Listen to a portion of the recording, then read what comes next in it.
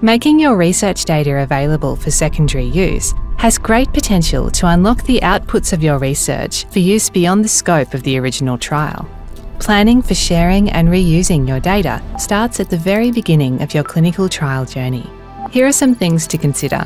Find out the data sharing requirements of your funding body. In the study protocol, outline what data you plan to share and how it will be made available. Make sure your participant information and consent form includes consent for reuse of data. Acknowledge and incorporate data sharing requirements in your data management plan, ethics application, and any third-party agreements. In your trial registry, such as ANZ-CTR, mark your trial as available for data sharing.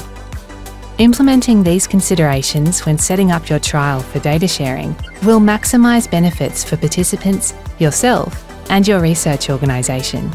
Health Data Australia is a national health data catalogue that facilitates data sharing for secondary research purposes. You can choose to include your trial in Health Data Australia from the beginning and decide when datasets can be shared. To find out why you should share your research data and how we can help, visit our website.